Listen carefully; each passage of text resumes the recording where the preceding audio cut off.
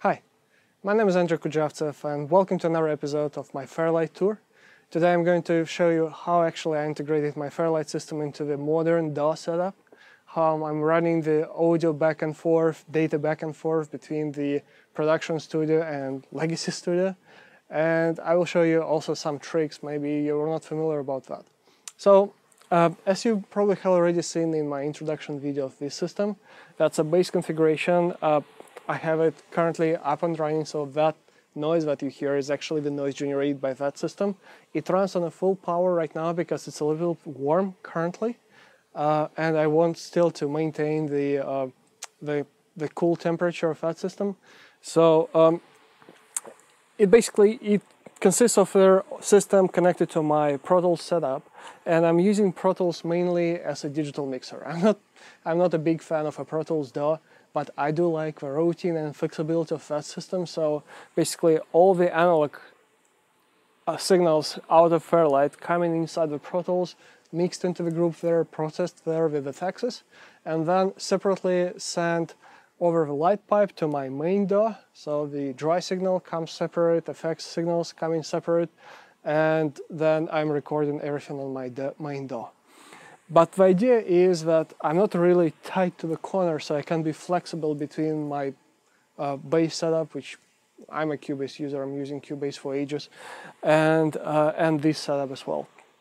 So for that reason, the system is connected through the KVM that you already have seen in the previous video, but basic reason for having a KVM is being able to control that system from this operator location to my main location, or this can be anywhere in between if I'm using something which is more portable. For instance, if I take a laptop, if I take the iPad, so I have exactly the same KVM screen, which is here, which is over there, and I have it here, so if I need to control it from here, I can technically do that. Or if I just need to see the screen, not running back and forth between these two, I can do that as well.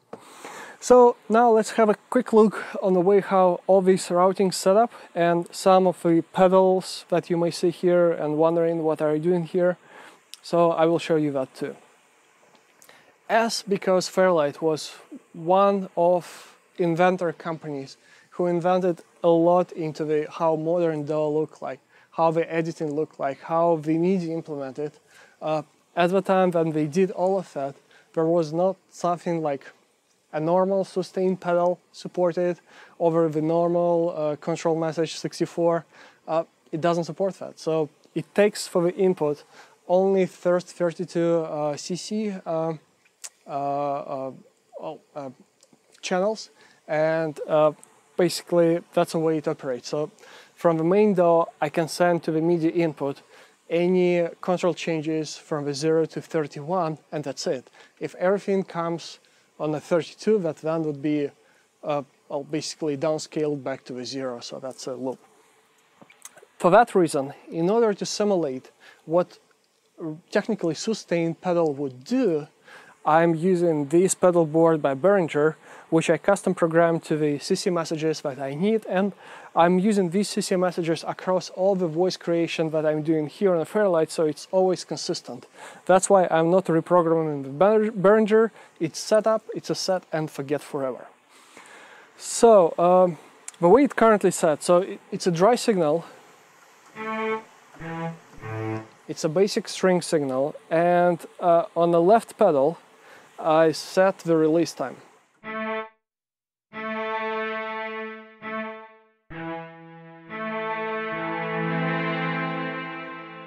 So now with that, I can pretend that it's a sustain pedal.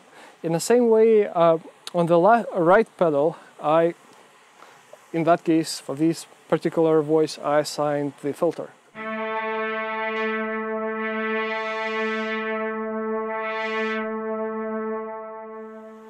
And another example, for another button here, I assigned the vibrato. Plus it has some preview buttons. If I want to check the sound, I can always do it here without any touching the keyboard. So it's a really convenient controller at the end, and it's probably the lowest cost for the functionality that you can do. There are two more pedals here that you see in this area, and I will explain it in a little bit because it's connected to the Roland SRV2000 reverb unit, and it controls the basically effects for infinite space. Now let's have a quick look on the routing that I have here. I'm using the number of the software plugins plus number of hardware plugins, and I'm going to trigger basically one by one so you can hear the difference. Let's start with reverb. It's a basic reverb, there is nothing fancy here, plus reverb coming from my Dynacore DRP15. I put the wet way up than I usually do. Then it has the effect coming from the Sony, so let me make it just individual.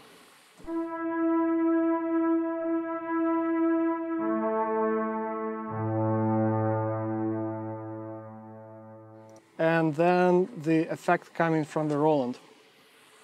The way I'm using the SRV2000 is with a pedal board right here, and it controls the, if I hit the note and then press a button, it stays in the infinite loop. So now from there, anything that I play,